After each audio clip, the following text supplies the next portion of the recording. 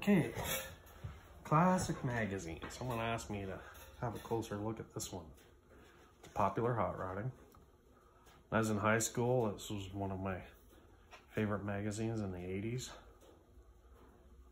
They're the ones that started the Project X, 57 Chevy. It was in the movie Hollywood Nights.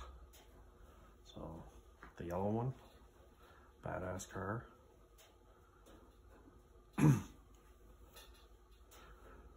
Okay, they asked about the Volkswagen, but apparently it says here, where is it? Top Tuning Secrets. Project X is in this issue. I think maybe the project had been going for about a year. Not sure what year.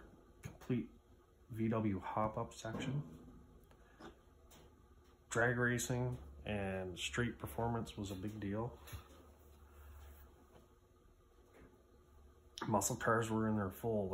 This was their peak year, 1970. So they called them supercars back then, by the way, but we call them muscle cars now.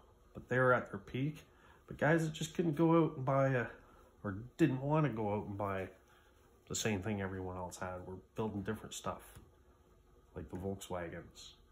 They're putting together Tri-5 Chevys, hot rods that hauled ass. I get done with the T-bucket. I think my next, well, I've got that 55 wagon, but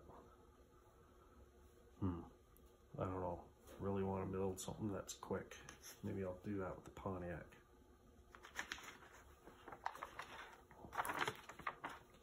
Yeah, so this is July 1970. I didn't already mention that. Top, build a 55 to 57 Chevy supercar. So, it's still only 50 cents. It was a lot of coin, because when I was in high school, they were still only like $2.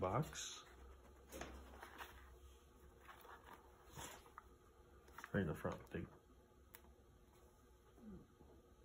Doug's headers.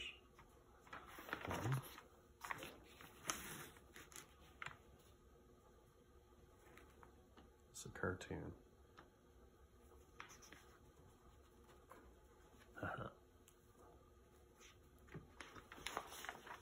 We got letters, ads,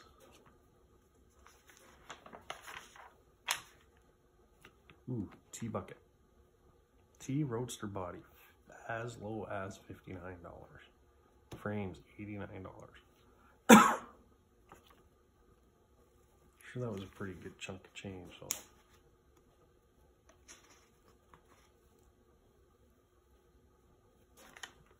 oh, you can buy sandals.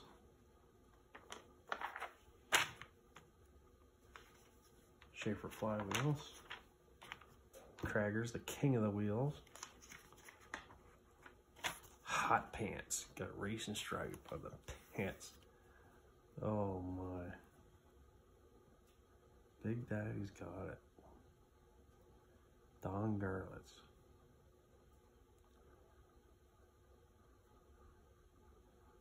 They actually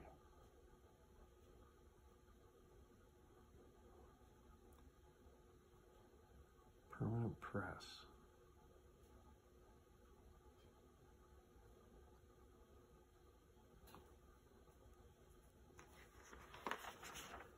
Jeez.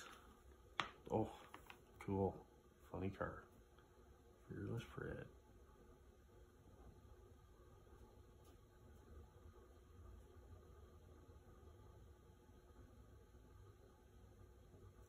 Fred Gosk. I think that's it.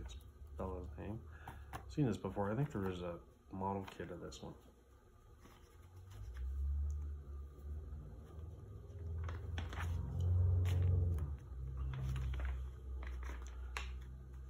Better biting beetle binders. Disc brake conversion. See, 1970 disc brake conversion. So someone says putting disc brakes on your Beetle isn't old school. Well, here's the kit from 1970. drilled to accept late Ford or Chevy wheels. So you didn't have to deal with the wide 5 BS.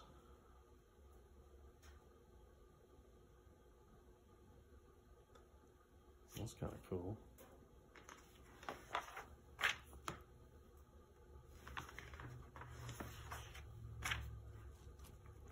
Oh. Performance test, the Mighty VW.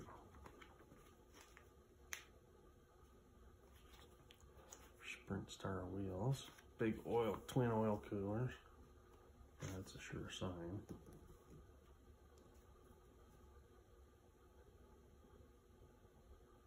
Lots of empty stuff.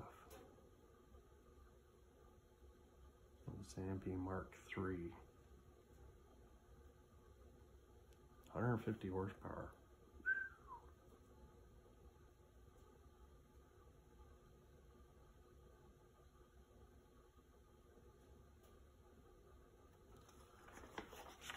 That's a bit of grunt going on.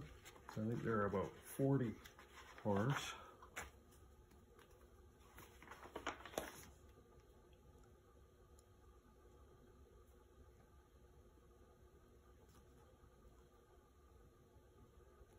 Motor wheels.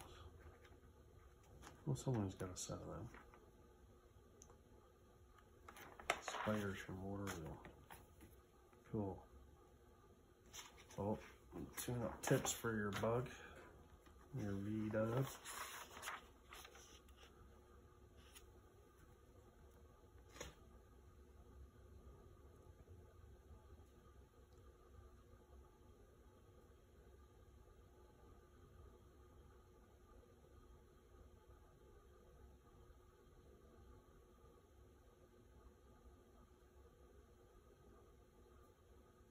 Run your check to the 70.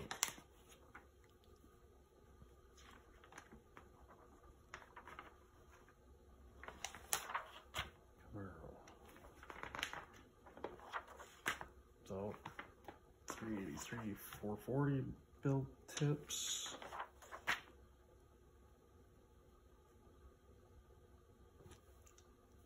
Six-pack setup.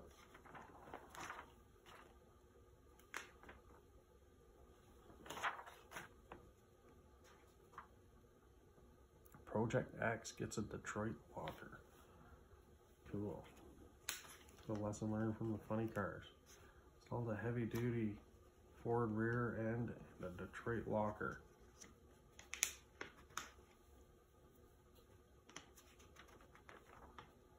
cool.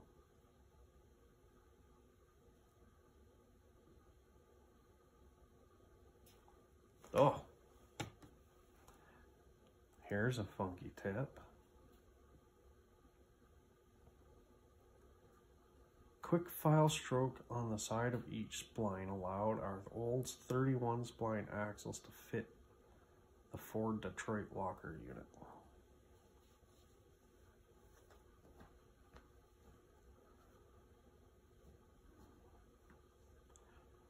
Probably because this was, well, they're using aftermarket Summers Brothers axles. Interesting.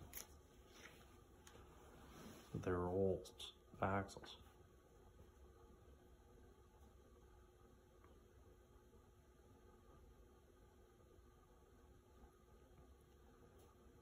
Right, and the Pontiac axle housings with the spring purchase, so it sits in the Tri-5. Now you can just order a rear end, bolt right in. Ooh. My favorite drag cars of all time, fuel altereds.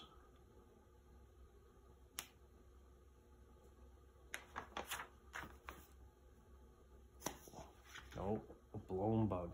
That's the one from the cover. It's a 4 and a 4 exhaust, which they've proven on dynos doesn't work on these. 4 and a 1's better on a Beetle. Another altered. It's an A altered, not a double A. It's not blown, it's injected, big block. Nice. Oh, Bob Hawkins Blue Blazer, another alter.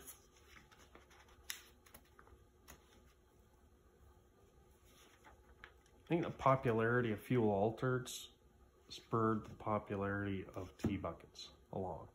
That, and you didn't have to run around and piece together a steel body necessarily. I have with mine, but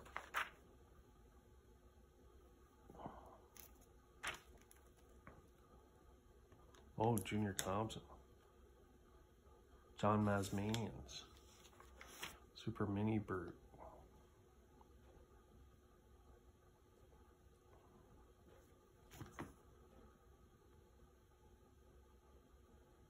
Opal.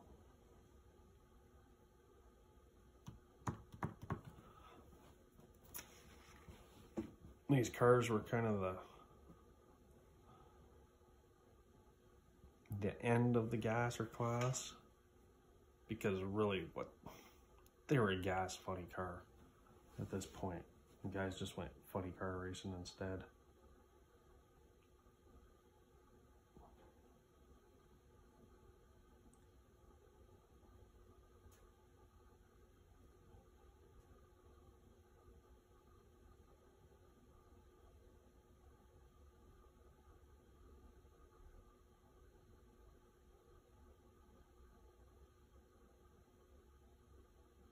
So it was running low 8s, 170 miles an hour.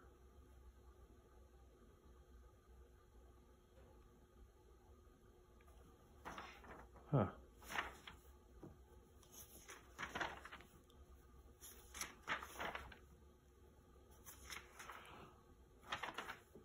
Dyno stuff before is 429.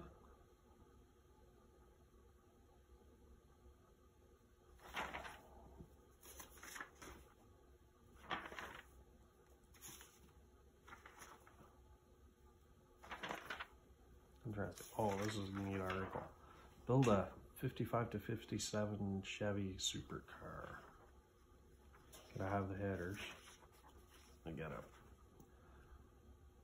DZ302 cross ram intake on a small block. They're talking about using a small block in this article. Say late model Corvette heads with 202-inch intake valves are the hot setup. They feature screw-in studs, pushrod guide plates, and for street use they need no porting and polishing. Nah, they need porting and polishing. We are fortunate this day and age. You only get a set of aluminum heads pretty cheap.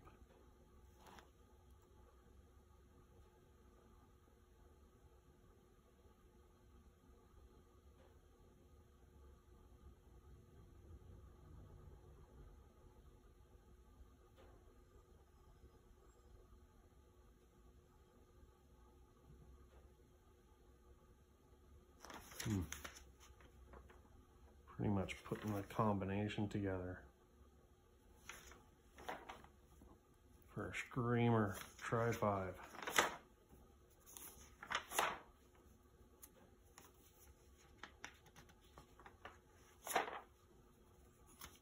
Oh, interesting. Look, oh, hot Corvair parts, nice.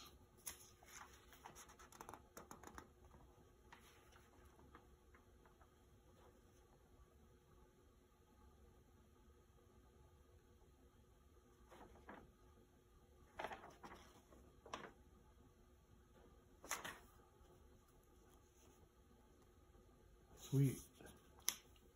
I love the old ads. Asshole, Daytona Beach, Florida. Big Daddy Rat. May have just been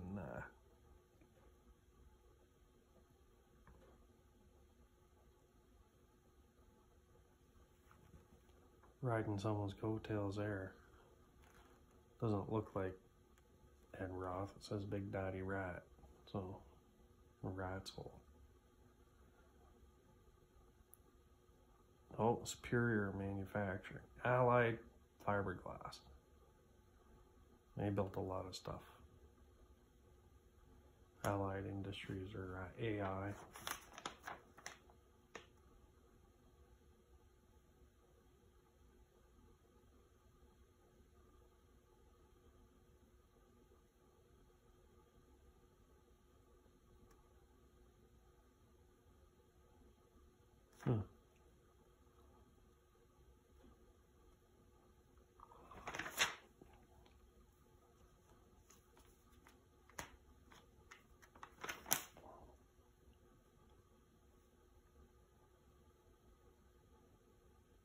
Ridge Runner deal is a Royal Flush Performance Equipment.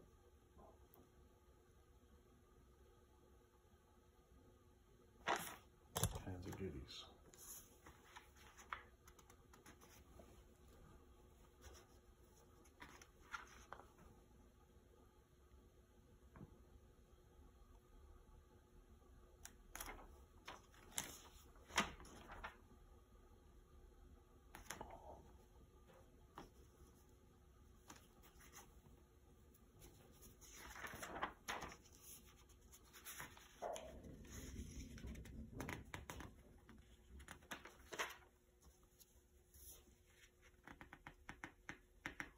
Popular cycling. Ugh.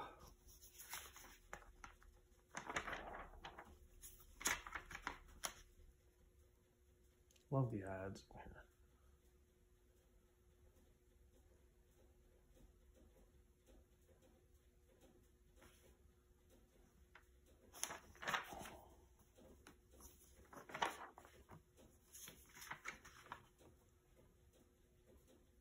here. Speedomotive.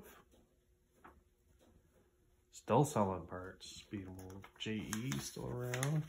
Last I checked. Oh, there's another T-Bucket ad. I don't know many companies. I should go through this account. That's Bird. They're very popular, very well made,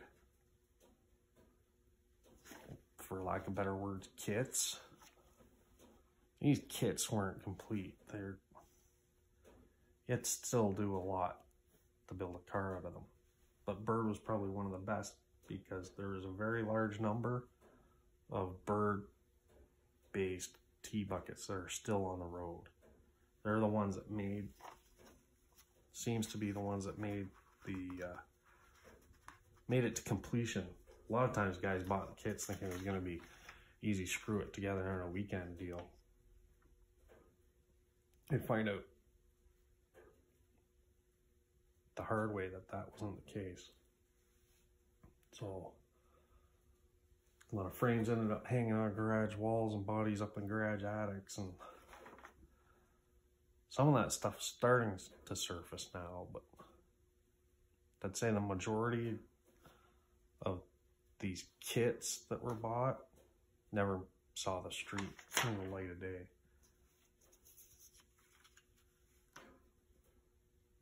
Old Bill Thomas bolt-on front end for a Chevy 2.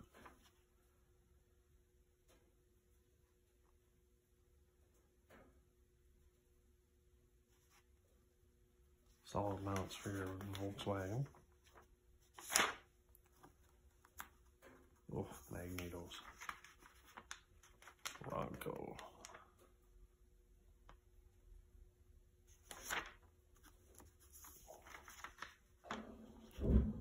Judson Magnetos.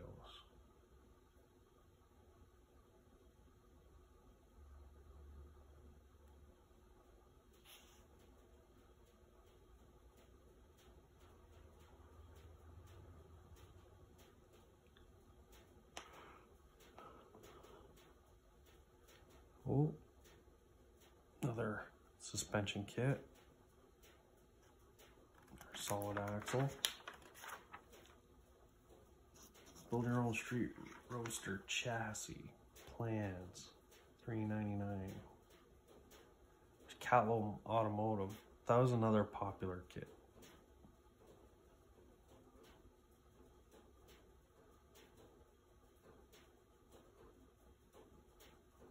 Yeah, they had the full deal, full catalog for everything.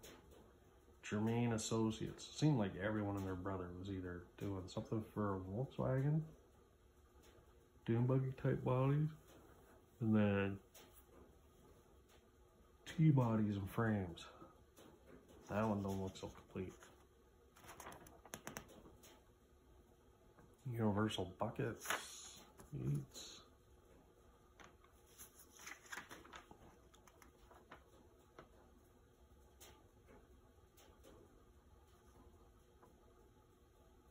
Flexolite fans, they're still around. Probably bought up by someone, but Joe Hunt Magnetos. Chargers tickle pink over its new lower price. Wow, oh, that's that. July 1970, popular hot rodding. That had a bit of everything in it. Well, thanks. If you like that, let me know. I'll do some more of these. Because I've got some of these. I've got some little books with customs in them. But anyway, thank you. Have a good night.